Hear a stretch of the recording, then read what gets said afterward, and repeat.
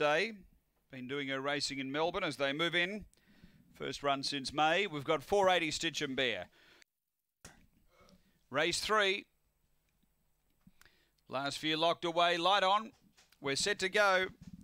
This is the third of the day at Gawler. Racing. Pace from How's It Marley down near the inside has really good toe. Gets through to lead by 4 early. Sassy Selena to second, closing the margin. Then Stitch and Bear, Turbo Grand, 3 away, Nitro Kissed, Old Mate Ben, Zambora, Ella and Lectra Stroll up to the bend. They're getting to How's It Marley. Outside at Stitch and Bear, Sassy Selena the rail, closing late, Turbo Grand, taking the lead, Stitch and Bear. Stitch and Bear too good for Sassy Selena, Turbo Grand and How's It Marley, then Nitro Kissed. Behind those, Lectra Stroll, then Zambora, Ella. It was back toward the tail end. Old Mate Ben just in front of it. The time here is around 23 and 40. Race 3. Number 5, the winner, Stitch and Bear. Clint Trengove, the owner-trainer.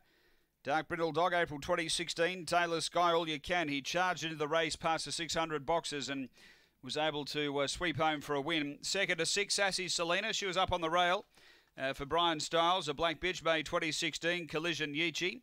And 3, Turbo Grand was following through on the fence as well for Rebecca McCauley Fryer. Fawn Bitch, December 2015. Ballymac, absolute stunner. So it's 5, 6, 3, 1/4 after race 3 here at Gawler.